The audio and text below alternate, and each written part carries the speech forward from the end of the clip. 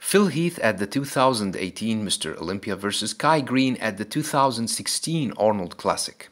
2016 was the year which witnessed Kai's last competition, but he's still making signals from time to time about his potential return. These were the two bodybuilders' latest versions. The front double biceps shows that both have incredibly massive and separated arms, with Phil having the longer biceps but Kai has the better peak.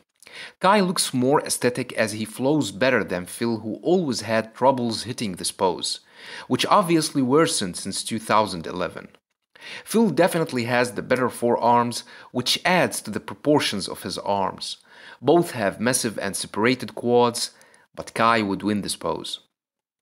The front lat spread shows the width Kai has in his chest, shoulders and lats, which grants him the better spread over Phil, whose narrow structure does not help him hitting an impressive pose.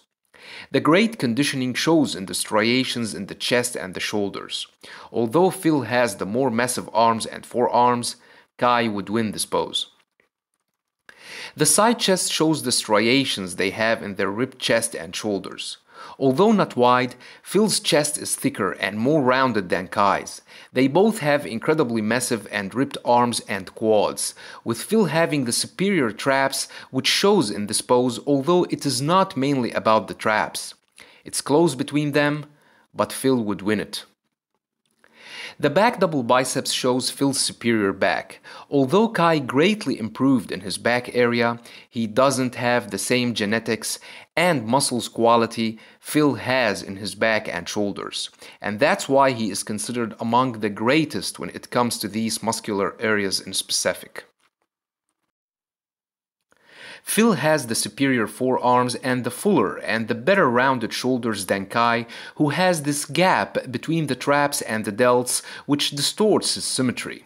Phil also has the more powerful traps which perfectly connect with his rear delts and lats. Both have massive and well-separated arms, hamstrings and glutes, with Phil having the better calves and the superior back conditioning overall.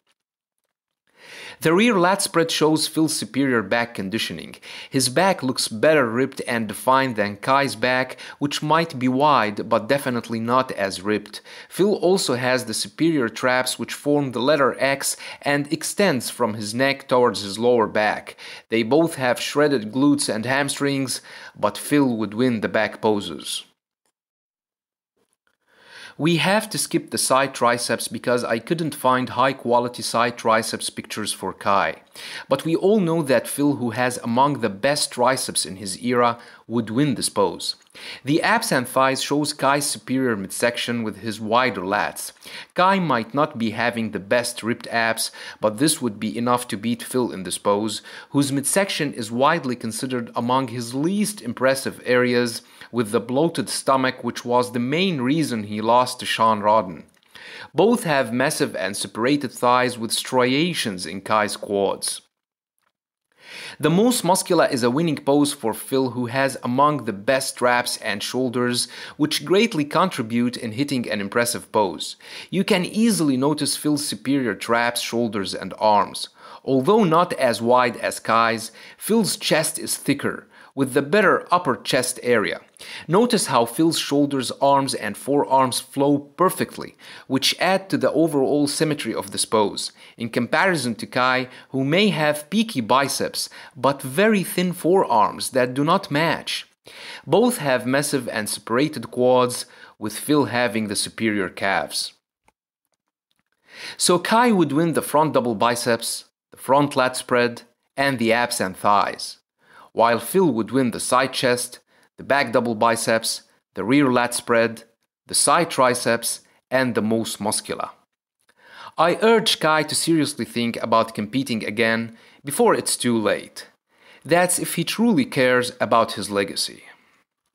That was all for this video. Thanks for watching, and have a nice one.